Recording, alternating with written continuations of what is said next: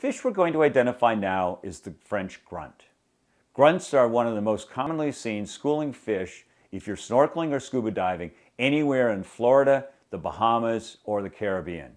And French grunts are among the most common species you'll encounter.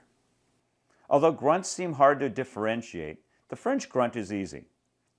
French grunts have yellow stripes that run at a diagonal to their body from just behind the gill cover, about halfway between the belly and the back. The rest of their yellow stripes run the length of their body in parallel lines on a white to bluish silver background. The fins of the French grunt are a solid yellow color. French grunts are rarely seen as solitary fish and most commonly seen in large schools hanging out over the reef or wrecks. Schools range in size from a dozen or so fish to hundreds of French grunts.